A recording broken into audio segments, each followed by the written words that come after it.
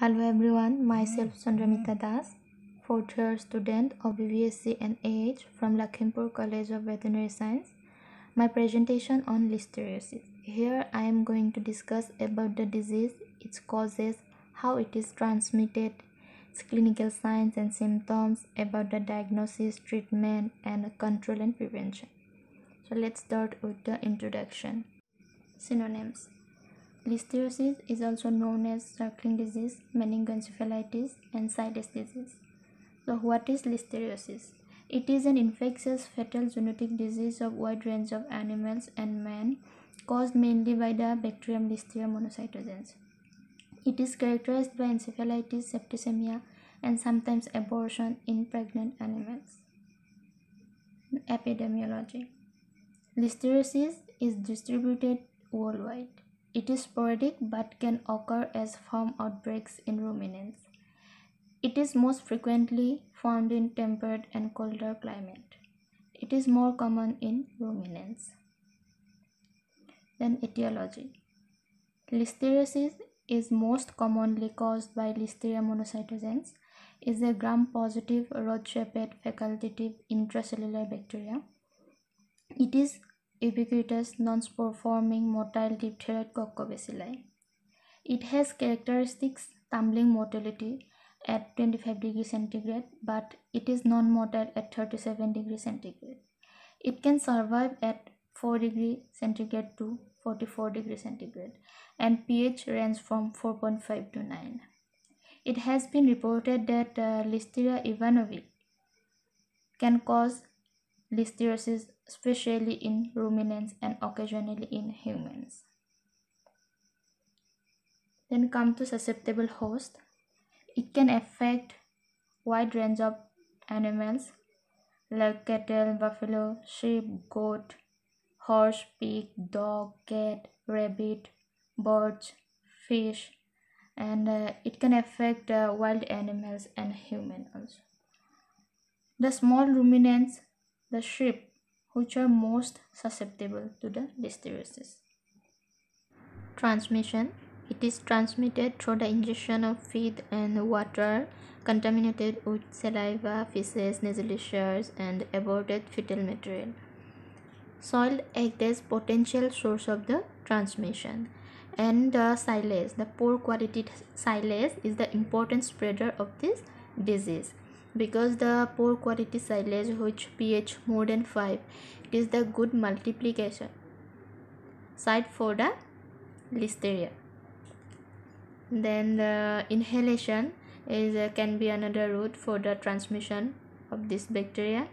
Then through the wound contamination, if there is some minor injury in oral mucosa, nasal mucosa, and in conjunctiva also, it may lead to the disease. Then through the transplacental route, the Listeria it cross the placental barrier and it affects the fetus. Then through the carrier animals and rodents, it transmit the disease. Listeriosis and zoonosis. Listeriosis now considered as an emerging foodborne zoonosis of increased public health significance, because Listeria can cause severe and life-threatening complications in men along with animals, especially immunocompromised or pregnant women. So the human beings get the infection only from the animals. The intestine of the infected animals or carrier animals is the main reservoir of the bacterial Listeria. So it is shed in feces. So through the feces or by the uses of manure, it can contaminate the environment. So from the environment, the human get infection through the vegetables, fruits, or by the water. Or the Listeria, it can be shed in milk.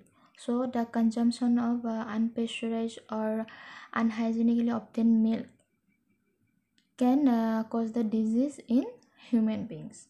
So the food products, dairy byproducts, or fish, meat,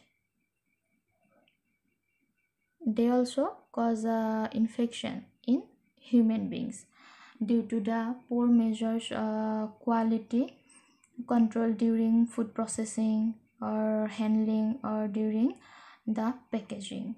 So maintenance of proper hygiene is very important to control or prevention of this disease. So pathogenesis, the bacteria enter through the ingestion, then it goes to the intestine where it localizes in the intestinal mucosa and cause bacteremia.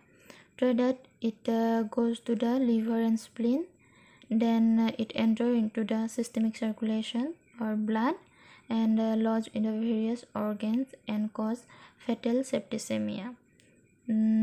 After causing septicemia, it causes lesions in various organs, and the bacteria may go to the other and cause clinical mastitis.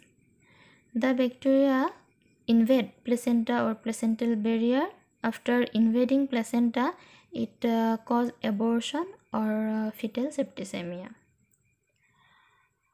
In mouth and nostril, the bacteria pass through the oral or nasal mucosa. After that, it ascends to the trigeminal nerve. Then through trigeminal nerve, it traverses brainstem and lodge here and cause encephalitis and other lesions in brains. Then come to clinical findings. There is 3 types of manifestation, like disease with encephalitis, then disease with abortion, then disease with septicemia. So first I will discuss about the encephalitis. It is the most common in ruminants, but it occurs occasionally in pigs. The animals having encephalic form, there is a depression, dullness with rise of temperature. If found dummy syndrome and head pressing against the barrier, there is a unilateral facial paralysis with drooling of saliva. It is the most important clinical sign. Then there may be deviated muzzle, flaccid lid and lower eyelid, and you can see conjunctivitis and nasal discharge. Then you can see the animals moves in circle or circling movement in the one direction. It may be either left or right direction. The death may occur due to respiratory failure because of paralysis of pharynx. In sheep and goat, the course is very rapid and the death occurs 24 to 48 hours after onset of signs. And the recovery rate in sheep, it is up to 30%, and in cattle it is 50%. In this slide you can see the sheep is moving in circles in the right direction, and the picture B, it is the further step of the infectious process where the animals lie on ground and with the signs of incoordination and cranial nerve paralysis. And here the first picture, there is a head tilt with ear dropping, and there is salivation and hanging of hair from the mouth. Is because of the neuromuscular damage or paralysis. And in the second picture, there is also a head tilt, and there is flaccid lip and protrusion of tongue. Then in this slide, the left one, the sheep, it leans against the barriers, or in the right one you can see the sheep, it propels itself into the corners or the fences. Then the abortion, this form usually, or abortion. Then come to next form, abortion. Abortion usually occurs in last trimester, and there may be retention of placenta. Generally the fetus die in the uterus, but stillbirth or neonatal deaths may occur.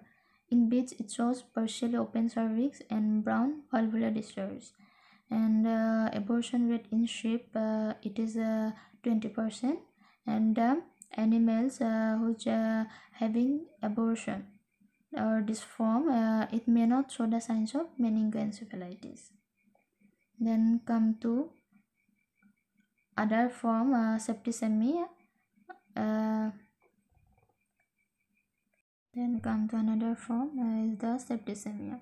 It is the most common in monogastric animals, and it is not common in adult ruminants, but neonatal ruminants it suffer because of their rumen is not properly developed.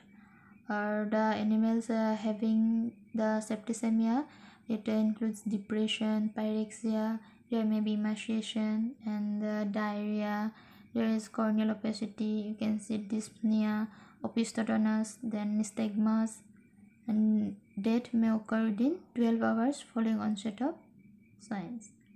Then come to lesion. In encephalic form, there is perivascular coughing of lymphocytes, then there is microabscess and lymphocytic leptomeningitis in brain, there is a congestion in meninges, then you can see the cloudiness of CSF because of presence of excess globulin or leukocytes, then panophthalmitis may be there, and in septicemic form there is necrosis or necrotic foci in liver, spleen, endocardium, pericardium and lungs, and in the abortion there is a placentitis or endometritis you can see. Then in this slide, the left one, there is a picture of meningoencephalitis, and in the right picture there is some abscess in brain. Then here the picture A, you can see the congestion in the brain, and the picture B, it shows the perivascular coughing, the lymphocytes. And the diagnosis is based on the history, clinical findings and lesions. The history includes the previous exposure of disease or feeding habits, grazing pasture, and we can observe the animals for the signs and symptoms which are helpful for presumptive diagnosis. And the definitive diagnosis can be made by isolation and identification of bacteria. Diagnosis is based on history, clinical findings and lesions. The history, it includes the previous exposure of disease, feeding habits, grazing pasture, and we can observe the signs and symptoms of the animals which may be helpful for presumptive diagnosis. And for definitive diagnosis, it can be made by isolation and identification of bacteria in the selective agar media. And in this picture you can see there is a hemolysis in sheep blood agar. And for isolation of the organism, we can collect the organs or other materials. In the septicemic form, we can collect the spleen, liver, and in encephalitic form we can collect spinal fluid, then pons medulla for isolation of organism. And in the abortion, you can collect the placenta, then fetal content or uterine discharge. Then the animal inoculation, intracerebral injection of infective brain materials which causes death in the mice in 2 to or within 2 to 3 days. Then the serological test, ELISA with CFT, then we can go for fluorescence antibody test, then we can go peroxidase or antiperoxidase technique which give the definitive diagnosis. Then come to the differential diagnosis. We should differentiate the disease which have similar signs like listeriosis. So here I have mentioned some disease like rabies, lead poisoning, ketosis, and brucellosis. In rabies, there is bellowing, ascending paralysis, and salivation, but there is a history of bite. In lead poisoning, there is blindness, chronic spasm, and convulsion may be there, but there is also a history of poisoning. In ketosis, there is a off-fed condition of the animals. There may be ketonuria, ketolactemia, and we can find some sweet smell breath. Then there is also history of perforation, and the Rotavirus test, which is positive in ketosis, and the animals which respond to glucose therapy in ketosis. Then brucellosis. In brucellosis, there is abortion in the last trimester. So, in the brucellosis or other disease which cause the abortion in the last trimester, it should differentiate from the listeriosis through the serological test or microbiological test. Coming to treatment, usually it depends on the form of disease, but in general, the treatment includes antibiotics. Penicillin is the drug of choice. If penicillin not available, then you can use the other drugs which I have mentioned below in the table. Drug of choice penicillin G, dose rate 44,000 IU per kg body weight daily through IM route for 7 days. Then we can go for oxytetracycline, dose rate 10 mg per kg daily IM or IV route, or we can give the sulfonamide at the dose rate of 100-150 mg per kg daily through IM or IV route. Then amoxicillin at the dose rate of 7 mg per kg daily through IM route. Gentamicin at the dose rate of 3 to 5 mg per kg body weight at a 12 hours interval through intramuscularly or intravenously. Then chloramphenicol 10 to 20 mg per kg at 8 hours interval by intravenously. So we can give the combination of amoxicillin and gentamicin, which also found effective against listeriosis. We can go for supportive therapy, fluid and electrolyte therapy, which support the body condition and restore the fluid loss. Then we can provide vitamins like B vitamin or B vitamin which reduce the neurological signs and symptoms. Then we can give vitamin E or selenium. Then we can give NSAID to reduce the inflammation, fever or pain.